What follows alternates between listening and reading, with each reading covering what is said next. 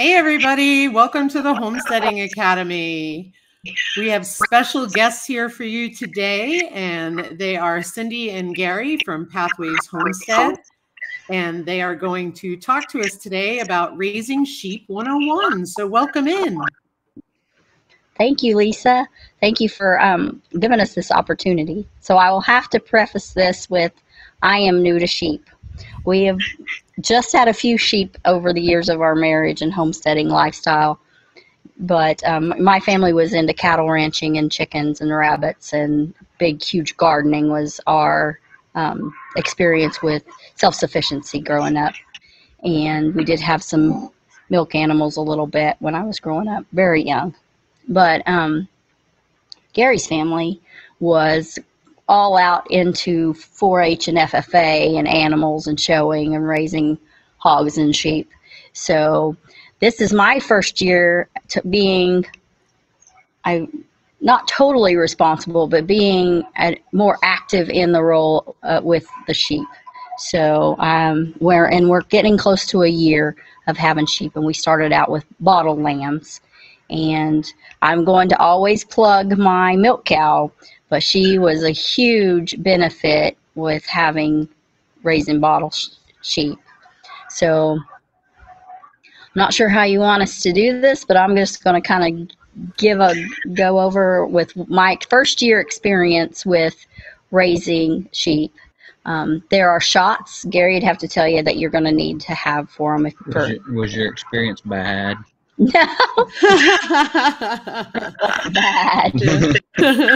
And guys, just take it away, and whatever you think people need to know, and learning experiences, whatever you have to share would be wonderful. Well, I've often heard that the only thing dumber than a sheep is a sheep farmer. So, and we also, in our experience with sheep in the past, sheep are born looking for a place to die. Yeah. And so that's kind of been some of the experience in the past. Right now, this is our first ever hair sheep. Yes. Ever. Yes. That I've ever had, that we've ever had. We have raised a few bum lambs, and at one point in time, I had a few Suffolk ewes when we were living in Oklahoma. But sheep are really an amazing animal. They're a very efficient ruminant. They are a pretty happy medium and the best of both worlds of goats and cattle. You get the goat size, which I know some people are like that size. You get the goat, the socialization of a goat, but you get the ease of care of cattle. And they eat grass as well as they eat browse. They love forbs like clover and stuff. They eat that well. Sheep need roughage. They have to have roughage. All ruminants have to have roughage, and all ruminants are capable of making roughage the majority of their diet. Okay, explain roughage. Okay. Hay and grass and leaves. Yeah, because we are 101. So okay, we're at, So the big thing you do not, if you are supplementing your animals and offering them minerals, you want to avoid copper for sheep, which is total opposite of goats. You do need to be very mindful and check very often, routinely, for parasites, for anemia in particular. And that is real simple by pulling their eyelids down and looking for the pinkness. If their eyelid underneath is nice and pink or red, you're doing a good job, and you're doing all right with, you're not overloaded with parasites. If it is pale, you want to get active on that very, very quickly. And give them an iron supplement like Red Cell. Yes. Yeah, give them Red Cell, which is oral. You would give that, force that by tubing. You just need a small dose of that because it does have a little copper trace in it. Right. So, but you do need to do that to get their red blood cells back up, and it's just a synthetic. But sheep, unlike goats, they will show parasites in their manure more than a goat will. More like cattle or hogs You'll notice it in their manure first. So instead of the little round pebbles, they'll start to get looser and have more of diarrhea symptoms. And you'll often see dead worms, dead parasites in their manure. Yeah.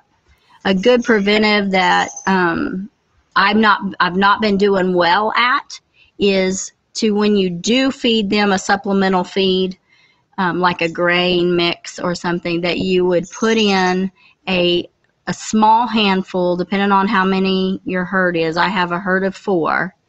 I would put in about my handful, which is very small, so a quarter cup maybe, of diatomaceous earth in that dry feed, and that'll help to break up those worms and help them pass them. You're never going to be completely parasite free. All you can do is management. I do have a question for you.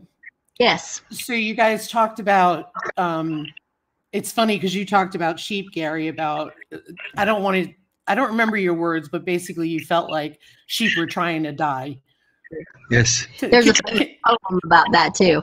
I feel that way about baby turkeys. Very true about turkeys too. Yeah. So can you just explain a little bit of what you mean by that? So our ram, they are in a Premier One fencing and another brand of fencing that's similar to Premier One. And they are in that fencing. Our ram has multiple times, even though he's getting shocked, will wrap himself up into that. And so for hours, he's standing there till we get home if we're gone, or if it's at nighttime. That's his favorite, is nighttime.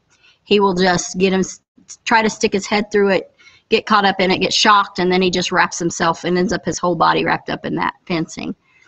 And he just stands. There's nothing else he can do but stand there. Eventually he has to quit fighting. And he has not learned yet, after a dozen times of doing it, to stop. And rams are a whole different genre of sheep than the ewes. The ewes are gentler, usually, not always, but usually they're gentler. And with Mo being a bottle raised ram, because I did bottle raise him, there are particulars. When you are petting a sheep, you want to pet them on the shoulder. You don't want to touch their head. That's going to kick in their instinct to headbutt.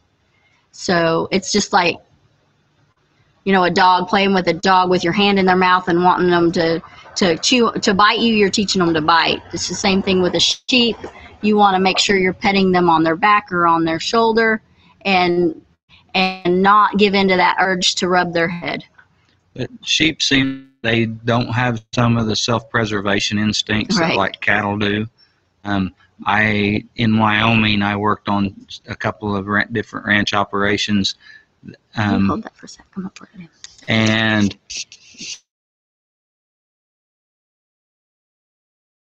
wind, like it does in northeastern Wyoming, which I'm sure you're familiar with because you're not far from there,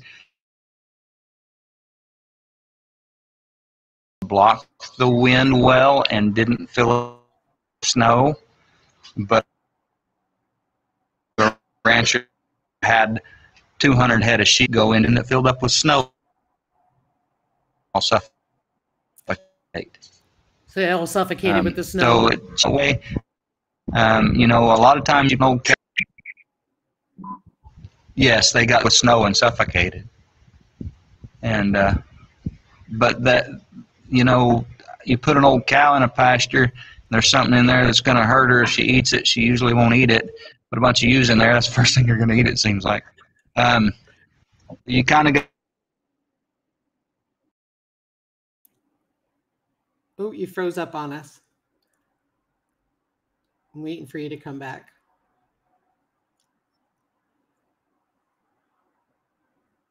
Just bear with us, everybody. We'll give them a second. They'll be back.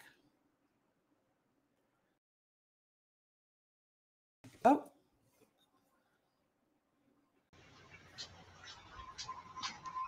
What happened? Oh, there we are. There you go. We got you back. Okay. So the last thing we heard was that you said you put the ewe in there or put the sheep in there, and they're going to go right for something they shouldn't eat. Yeah, it seems that way. I mean, maybe that's an over dramatization, but makes the point. Yeah, and we had that happen with some sheep when I was young, and I always remembered that they died. We took them to the vet. Vet said, I think they ate this plant. We walked that whole pasture and found 2 of those plants. And so, I mean, 5 acres and 10 head of sheep, and they should have found plenty of other stuff to eat, but they didn't. But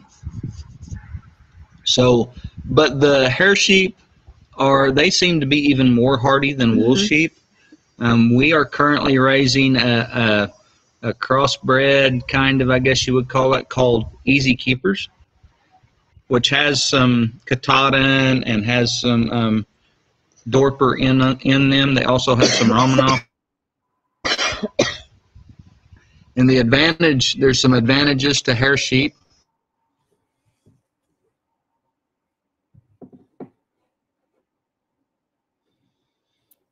Bear with us, everybody. Rural internet does it every time for us.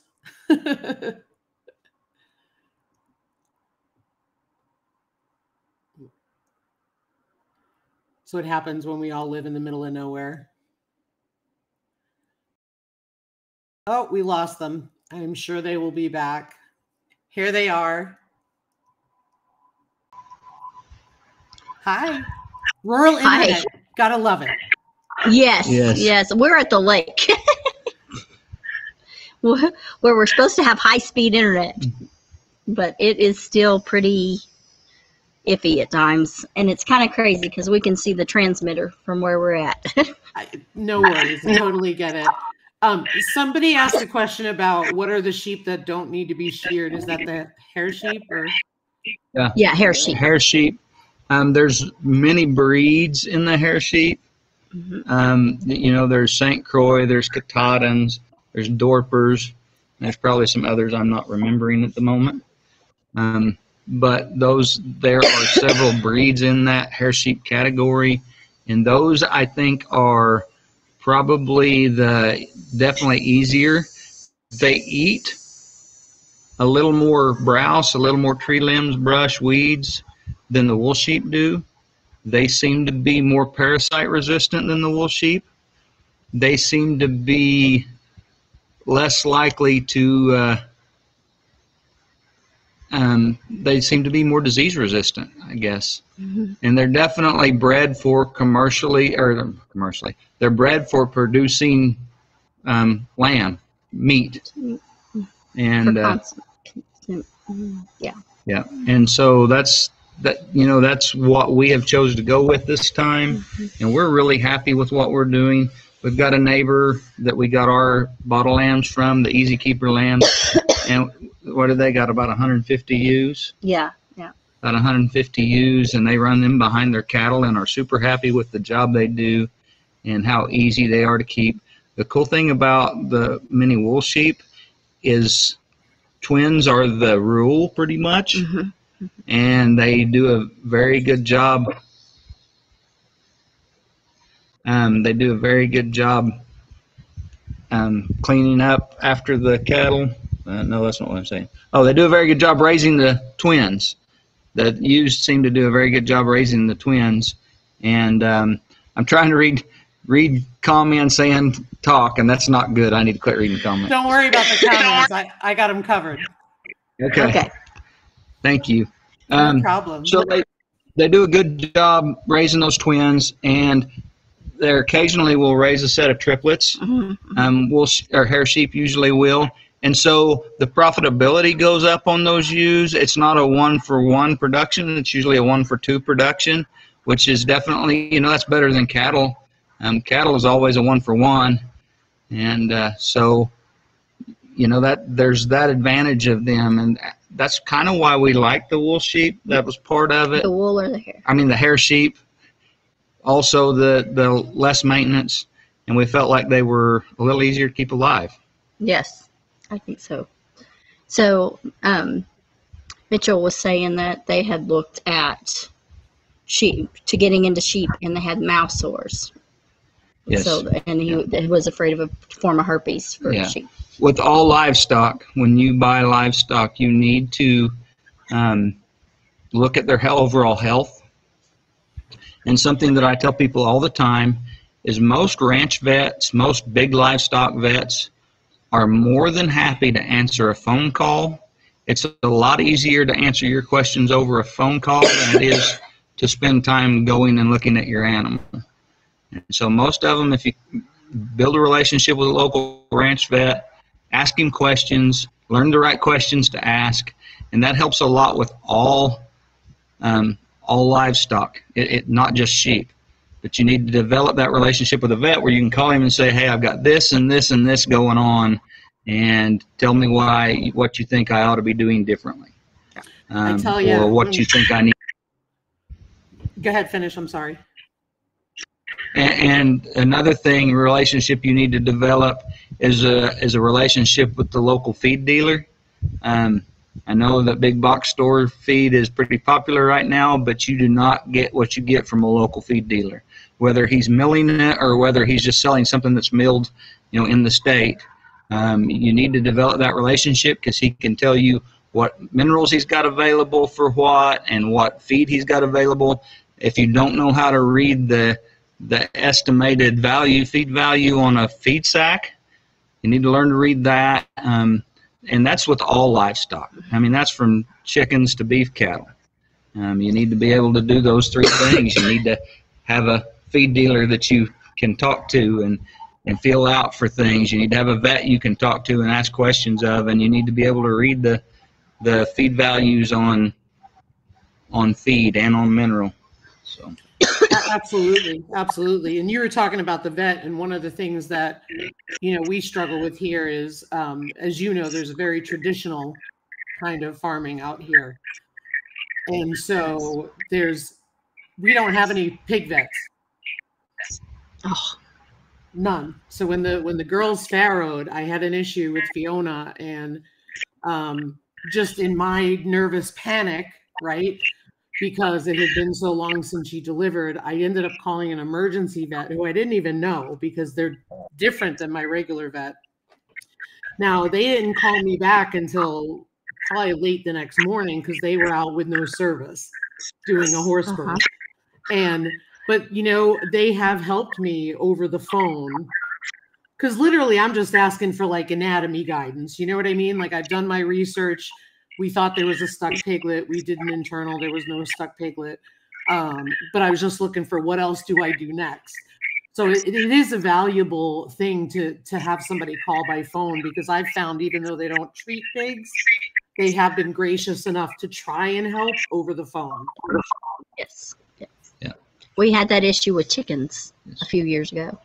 No, nobody has very, they go over a very small percentage of their training. Like it's a blurb in a chapter is what one vet told me in their training as vets, because chickens survived Chernobyl. Their chickens are very durable. Through what I've learned through going through this with the chickens can eat something radioactive and it not really, it'll change the chicken, of course, especially their offspring, but they'll survive it. So chickens are your I was told they were your catfish on your homestead cleanup crew. And but anyway, they're very hardy.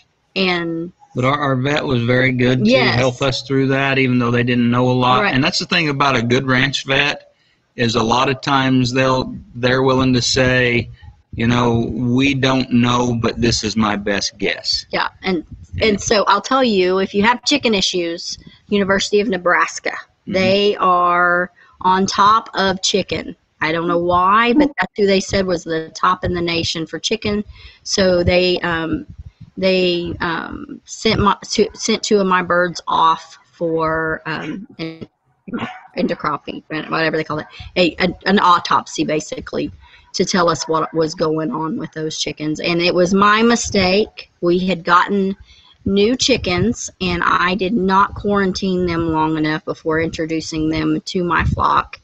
And they, of course, were carrying all kinds of nasty stuff. And so we ended up losing over half of our flock, and we chose to build resistance because we later learned that the wild birds in our area were also carrying some of the issues that we had from that wouldn't have been, they didn't get them from our flock. It was from looking at papers done by research studies. It was already in our area. So we chose to build resistance. So, yeah. And I'm going to give them a blurb. We use Flying 3 vet service out of Eureka, Kansas. If you're anywhere within 50 miles of Eureka, Kansas, I would suggest using Flying 3. A little bit of a struggle. They are very, very, very busy. Yes, because they are good. They're very good. They are. It's a ranch vet. It's cattle and horse, and we're in ranch country. But they are willing to help with anything. They're just as good with the dog as they are a cow. Yeah. And they're willing to help with anything. We like that because they're busy. They'd rather answer questions on a phone than come visit you. Or like with me, I called the secretary when Freedom got mastitis. I called the secretary and said, "Hey, I don't know what the vet wants to." It's hard for me not to call him by his name because he grew up with our son, so it's hard for me not to say his name. But anyway, just say I don't know what the vet wants to do about this, but this is what I've got going on. If you want me to bring her in, I'll trailer her. I'll bring her in. If you want him to come out on a call, I'll do that. And she's like, well, let me talk to Doc. And so I got a phone call back from him, and he said, Miss Cyndi, this is what I need you to, I've got this stuff drawn up, ready to do. Just come get it. Just come get it. He said, are you comfortable? He said, you can give shots, right? And I said, yeah. And he said, well, is Pastor Gary home? And I said, no. And he said, well, you can do it, can't you? And I said, yeah. He said, if you can't, I'll come on my way home. And I said, no, I'll give it. Because it was consecutive for she had to have a shot, and then 3 or 4 days later have another shot. And it was like in really odd spots. Like you put it under the skin and it would basically form a dome and then slowly release into her skin as her skin absorbed it. And so he was real good with that. I knew what to do with the Today. That's what it's called, is Today. And you actually put it in the orifice of the teat. And I knew what to do with that. It just comes in a preloaded syringe. It doesn't have a needle on it. You just shove it up in the orifice and squeeze it in. And but it wasn't available at our feed stores. It's become really hard to come by in the feed stores. Only the vets are able to get it right now. So he had some, thank goodness. And so I for $100 I treated my own cow, for mastitis. Caught it early, so it wasn't a hard deal. We should probably talk about predators. Yes, predators. Control with sheep. Sheep are fairly prone to predation. My uncle used to have a bumper sticker on his truck that said 99 coyotes agree, eat American lamb. So, the coyotes, loose dogs, eagles for us. Eagles. We have bald eagles where we live. We don't have goldens. Occasionally, a baldie's big enough and bold enough that he will carry off a small lamb. If you're in an area that has goldens definitely carry off lambs. But with sheep, the most vulnerable time for them is lambing and when they're the lambs themselves. For predation. A lot of times some good feisty ewes and a big bold ram, they'll keep a lot of coyotes run off of them, but when they start lambing, they just can't do that themselves. Right now, what we're doing is we've got an unintentional guard dog.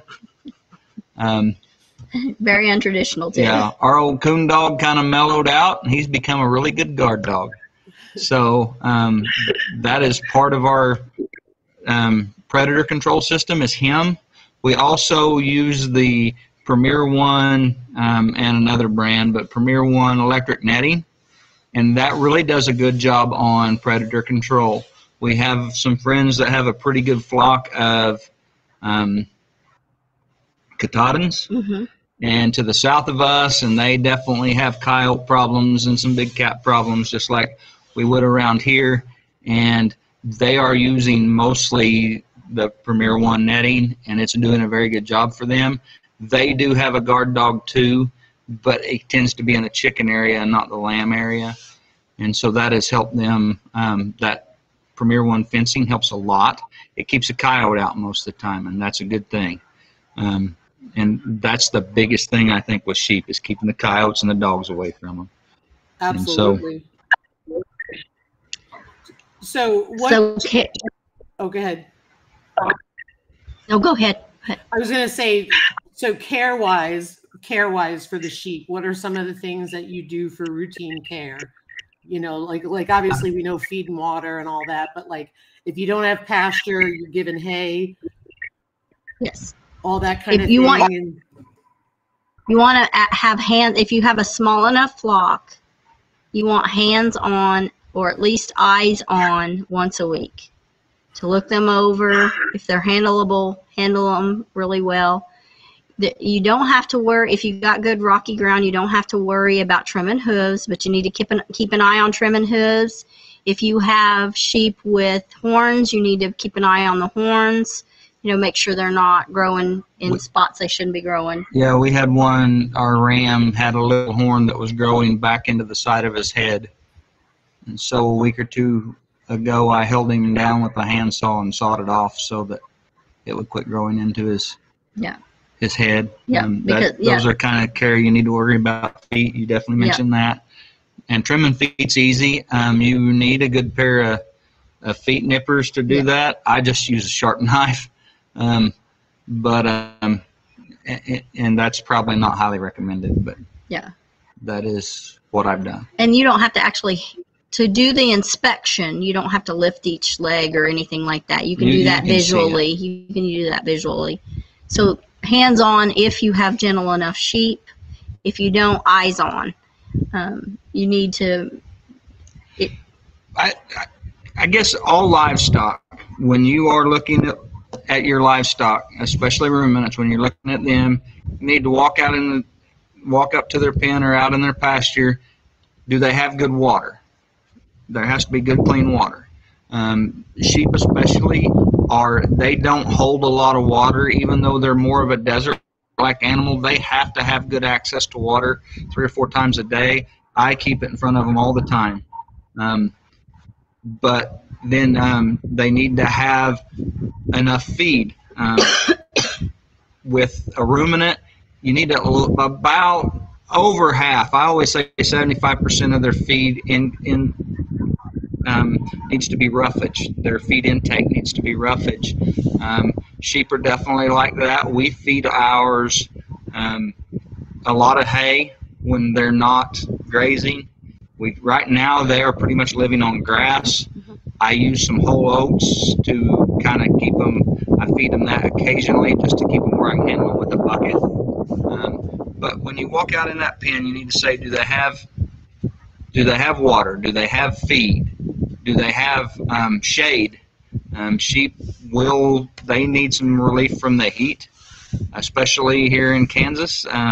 We finally got below 100 the other day. Today it's below 100. So they need some relief from the heat. They need a windbreak when it's cold. They need to just get out of the wind. They don't have to have a barn. They don't have to have a heater, but they need to be able to get out of the wind. And so they have a windbreak when they're cold. And then the next thing you need to start looking at is poop. When you walk out of pasture, any livestock that you've got, you need to look at the poop.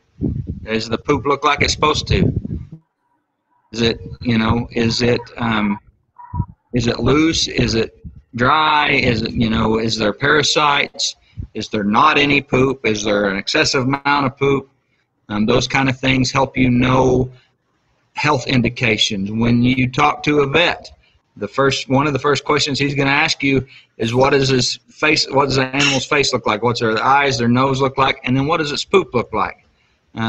So those are kind of things you need to be looking at as far as walking up and caring for an animal. The feed choices vary. If you have access to good quality grass hay and a little bit of good quality forb hay like alfalfa hay or clover hay, they will live good on that. Sheep live good on that kind of feed. Right now, like I said, this time of year, ours eat grass and forbs. They just graze all of their intake. And so that is the beauty of ruminants, is that they can eat off the ground. They can eat the grass that's growing and make good use of that.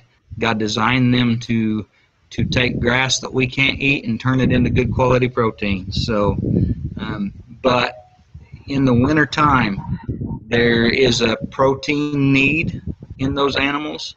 They definitely still need the roughage, but if you don't have access to good quality forb hay like alfalfa that's high protein, or like clover that's high protein, you can supplement with some pellets. There's several different pellets made for, or grain mixes made for ruminants that's meant to feed them. And so if I'm feeding a pellet to a sheep, I want it to be somewhere around 16% protein. Actually, last winter we used a 20% protein, high fat, and it's great. But I need that 16% protein for my protein source to my sheep. Now I'm feeding grass hay that's probably 8% protein. It's not real high protein, so that's what I'm looking for. And when I feed them, you're not going to feed a whole lot of protein to those sheep. I mean, we're talking probably 2 pounds per head, or we're feeding 3 pounds per head. Probably 3 pounds of those cubes per head a day is gobs plenty. More than enough. I would go with 1.5 to 2 pounds. 1.5 pounds. And so, and then all the hay they want to eat. You need to let a ruminant fill up on hay. It doesn't have to be high quality, it just has to be palatable, so that their stomach's working like it's supposed to. Well, and I say 1.5 to 2 pounds for us because we get quality hay. So our hay will have clovers in it, and so we got to take that into account as well. If the hay is just the poor ditchweed hay, if we got the hay that was baled from the ditches, which sometimes is the best hay, better than the hay fields, then we do bump that up to the 2.5. And watch your animals. If they look lean, bump up that protein and those fats to a point, because you can overdo and then they'll be lean because of the too much protein. Mm-hmm. So it's kind of a catch-22 of just learning to see what you're looking at. And that comes with experience. And you're going to have failures. Remember that, guys. You're going to have failures. It's going to be sad and it's going to be hard because it's going to involve another life. And it is perfectly normal for you to be upset about that, because it is a life. It is your responsibility. And I've lost animals through my own ignorance, and it's painful and it sticks with you, and it makes you that much more observant. But that animal's life wasn't lost in vain because you learned. And so my dad always calls that the price of education. Yes. It is a hard. You won't make that mistake again. It's a hard lesson. Yeah, and the animals can't talk to us either. So that's the thing. That's why all the observation that you're talking about is so important. Before you get to that question on the screen, I wanted to, Dawn Ray B had asked earlier, like, if somebody is looking in the sheep, what is the first thing that they need to learn or know if sheep are right for them? Well, so I would say that if you're going to raise sheep, you need to have some grass. And the first thing I always get asked about cattle is, how many cattle can I raise per acre? Who knows? And sheep are the same way. We lived in Wyoming where the BLM said it was 100 acres per cow-calf pair. I had a pasture in Oklahoma where I could run a cow per every 2 acres. So I can't tell you how much space, but you need some space. Your local extension, your county extension, will help you determine how much pasture you really need for sheep, because they're more familiar with your grass. that's one of the things you need to say. If I want sheep, I need to have some access to some kind of pasture. You can supplement with hay, but you need to be able to pasture them a little bit at least.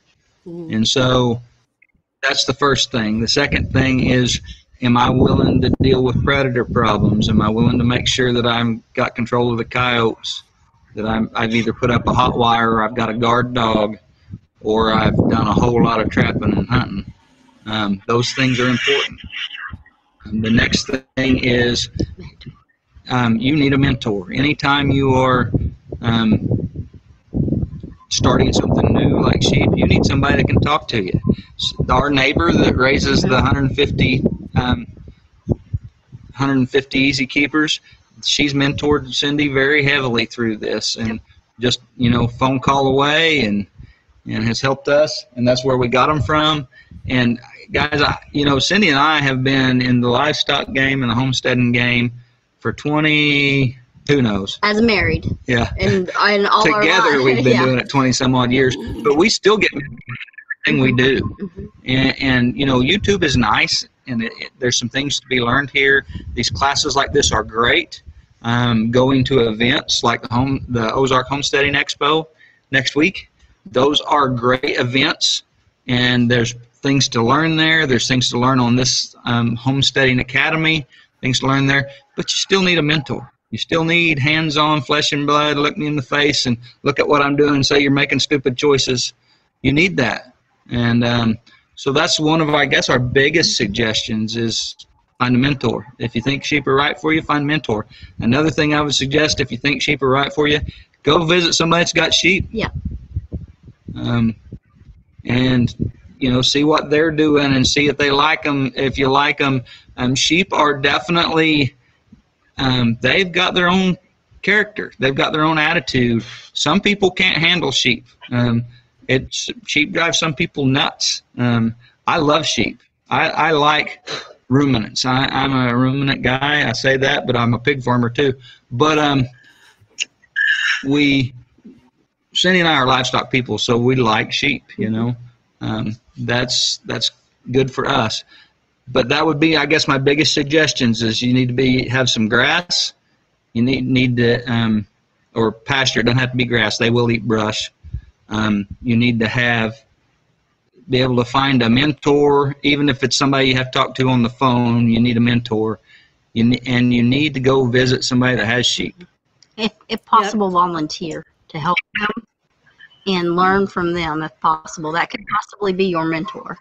I have to say, it's the best advice ever, because we were blessed when it came to the pigs to have somebody near us who graciously, I didn't even know her. She graciously offered for us to hang out up there with the pigs and the breed. We did that. We ended up getting ours, and I have a mentor who's in Texas who was literally messaging with me while my pigs were delivering. And even if just for the emotional support, because, you had the intellect, but you needed somebody to just reassure you that everything was going to be okay. But it just was so helpful. Yes. Yeah. That moral support is a huge thing. And a flush ration for when you're getting ready to breed? We don't. Do we give them a special ration whenever we're getting them ready to breed? I know with pigs, they talk about doing a flush ration like a month or so before. I didn't do that with mine either. That's never anything that I have done in my years of keeping livestock. I've never really done much of that. Now, saying that, I just try to keep the health good. And something I guess I didn't mention with the ruminant, if they're not at some point in the day, if they're not sitting under the shade somewhere or sitting out of the wind somewhere and chewing their cud, that's an indicator that they're not getting the roughage they need. If they're up grazing all the time and they never go sit and chew their cud, there's something going on there. But I just try to keep my health good on my animals all the time, and I seem to do okay so far with breeding and everything. I'm gonna tell you that we haven't, these hair sheep, we have not lambed them out yet. But so broke cowgirl. Are you really a homesteader or a farmer if you have everything ready when they get there? Yeah. That's been our joke all along. That's been our joke all along, because we have, it's a great concept. It's a great idea. And I think it is wonderful, and it is good practice. I've heard it's a great concept to have everything ready when you get them. I don't know, but we just unfortunately have rarely done that. So I was taught that the reason that pickups have headlights is so you can build a pen with the headlights of the pickup while the animal's in the back. I've not done it with livestock. I've done it with chickens. We've brought chickens home and said, oops. Because the deal came up. You gotta take advantage of the deal. But that's right. And we've always had we always had an empty coop that used to be our meat bird coop, and our turkeys are in it now. And it was funny because we had the pig area ready and we were all proud of ourselves. But then when we got them, we were afraid that they would get through parts of the panel, even though it was hog panel, because they were so little. And we were like, you're going in the coop because it's enclosed. We use the big brooder for that, the big chicken brooder for all the small animals, because the pens usually are too small. But yeah, we have rarely been prepared, but we unfortunately we have become the habit of bargain hunters. And so, like, when the opportunity, like we had talked about sheep, we knew we wanted to go in that direction. We just had not gone there, and then our neighbor calls and said, hey, I've got some bum lambs. I don't have the time to take care of them. And in our area, the auction is once a month. And during this time of illness, they weren't having a regular sale regularly. And so it was difficult to know when they were having a sale and when they weren't. And she said, I don't want to have to dispatch them. I'd like them to go somewhere, so I'll make you a deal. So we bought our sheep that we have now, our current herd, with firewood. Yes, we paid for them with firewood. Yeah, Broke Cowgirl said, she's like, yeah, things come up, but she was saying with large livestock, she sees so many that don't have a trailer to haul in and don't have perimeter fencing. And I agree, you have to be ready for the deal, but you also want to try to be ready for animals if possible. And sometimes that's community. Yeah. So when we first got our cattle, we didn't have a trailer. So but we had one that we knew we could go and hook up to and haul. Well, Freedom's, when we got sprayed, Gary's pickup was down. And so we didn't have anything to pull a trailer with. And so we had a neighbor we called and said, hey, Cindy's milk cow is sick. And it happens to be one of our dear mentor parent figures. And he said, I'll be right there, because he knows my cow is, if you did the pet, or I forgot what it was called. Anyway, there's a challenge out right now talking about is your animal a pet or a purpose or a pet or product? Yeah, purpose or pet. Thank you. And I've been thinking, she's both. Her purpose is multiple fold, but she is also like my pet. Most ladies, when their kids grow up and leave home, they get a little dog. I got a 750-pound milk cow. I mean, that's just the type of, I guess you can take the girl off the ranch, but you can't take the ranch from the girl. So I've always loved cattle, loved working cattle with my dad, even when it was stressful. Because I love my dad, but the prep work is not there for, proper working pens. What are those? But, excuse me, I'm so sorry. I've got a summer cold. So, yes, good pens, infrastructure is great. And if you can do that, please do. Yes. Please do that. We would encourage you to have something ready, especially for some way of hauling them, but I encourage you to have something ready. It is important that you have, and we joke about that, but we have always lived a lifestyle where there are posts and there are panels and there are those things there on our place. And you know, we've got something to haul animals in. That's just kind of our lifestyle. So, yeah, that specific area wasn't ready, but I could put it together in an hour or two. You know? Right. So that's kind of always been who we are. And so it's kind of a joke to not be ready. And in many ways, compared to where some people are starting, we're always ready. There's always powdered colostrum in our freezer. And now multi-species. So colostrum for sheep and goat. You can pick it. It's expensive, but pick it up. Mm-hmm. And it doesn't take much. It doesn't take much. If that's something you're planning on doing, you can budget out and prepare slowly. And if you're going to fly by the seat of your pants like us, you need to be prepared to fly by the seat of your pants. Have the resources available to build the pen. Have the resources available to bottle feed the animal, if necessary. Have a yes, good. Leanne's got a perfect point. Goat colostrum is universal, can be used on all ruminants. The truth is if you're using real colostrum, not powdered, is that cattle colostrum is universal too. But your colostrum, if you're using fresh colostrum and not the powdered, you need to know that after 3 months that starts to deteriorate and the value goes down. Even in the freezer. Even in the freezer. Your powdered colostrum will have up to a year. So if you've got it in there a year, you need to replace it just because those values will go down. So it's still yeah. So I bought a multi-species bag of colostrum for my pigs, and we did not use it because thankfully everything went okay. So it's sealed. Should I throw it in the freezer so it lasts longer? I would, yes. And it will last a year? Yes. Okay. And Lisa, it may last longer than that. That's just kind of a rule of thumb.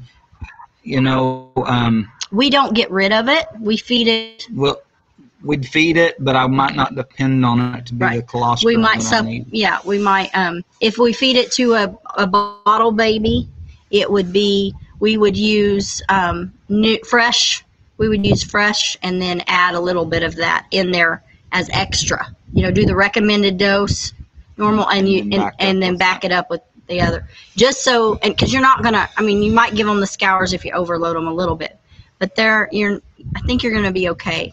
If I've had it in there a year and a half, I'm going to put it in my chicken feed, or use it on a more mature animal that doesn't necessarily need colostrum, but it'll get a bit of boost to add in with its normal bottle ration. A lot of things go to the chickens. You can put it in your hog feed and just give your hogs a boost. Like if next time you're hog farrows and you've got that old colostrum and you prepared and you got new colostrum, put that in your sow's feed. That'll give her a boost. That'll help her immunity. That'll help her replenish from her ordeal. Nice. Plus milk, it's kind of like putting sugar on stuff. It'll help them eat better. Yep. Nice. That's awesome. Thank you so much. So go ahead. Leanne said that colostrum is very expensive, and it is. Community is community is important to us, and so we'll keep some powdered colostrum or some frozen fresh colostrum, and it's quite common for me to get a call in the evening saying, hey, I've got a cow that calved and I can't get her to let it suck, and do you have some colostrum? And so I'll say, yeah, come get it, and they'll use it, and maybe a month later I'll get some colostrum returned to me, or I might not get it returned to me, but in the middle of the night, if I need it, I'm going to call that person and say, hey, did you get some more after that? And they'll say, yeah. And so we kind of pass that around. That way, there's within a few miles of the house, there's some colostrum somewhere. That's good. That's good. So I just put in the chat if anybody had any questions for you, because we've got about 10 minutes left, and I just wanted to be mindful of your time as well as everyone else's. If anybody has any questions, please type them in the chat. But this has been really helpful. I really appreciate you guys being here today. So another thing that I think we should talk about when we're talking about sheep is eating them. So I'm not a pet person. I grew up that even our dogs were not just pets. They were hunting dogs, or they were cow dogs, or they have a purpose. Even our cats have a purpose. And so if you're raising sheep, they need a purpose.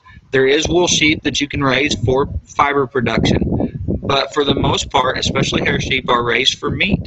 And another thing I think I would do if you are considering raising sheep, I'd go eat a lamb chop before I bought sheep.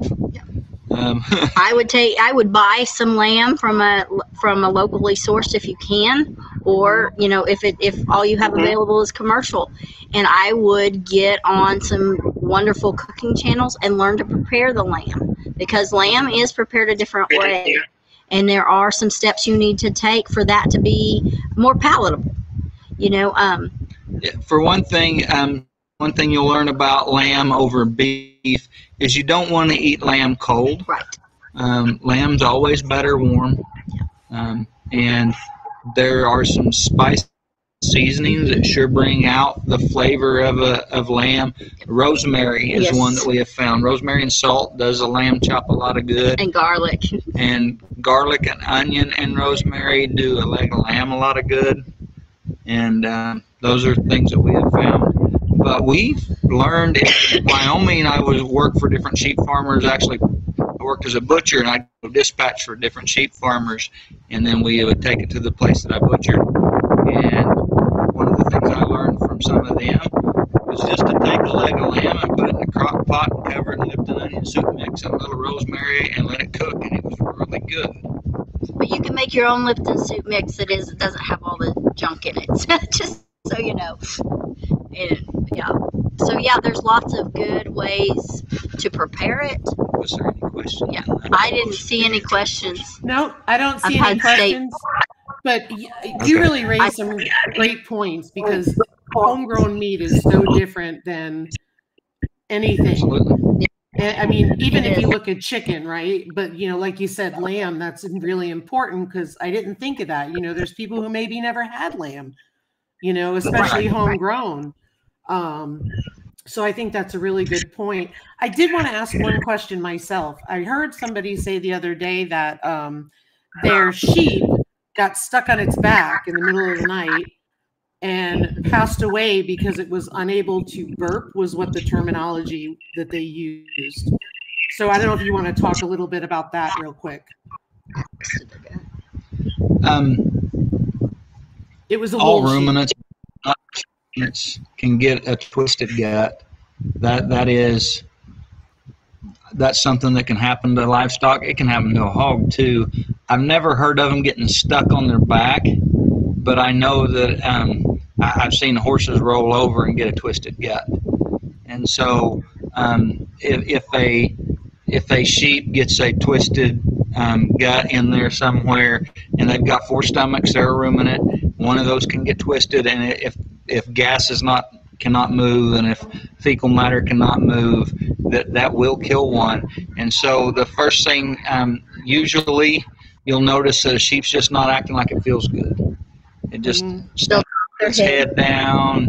It's not coming to feed. When that happens, you need to get on the ball and figure out what's going on. And that's usually the first sign. Usually twisted gut doesn't kill something overnight. It's usually a day or two into the game. So, and bloat and that may be what they're talking about. It might be bloat. Bloat is something you need to watch for too. Kind of the same thing, won't feel good, but it also look really swollen up.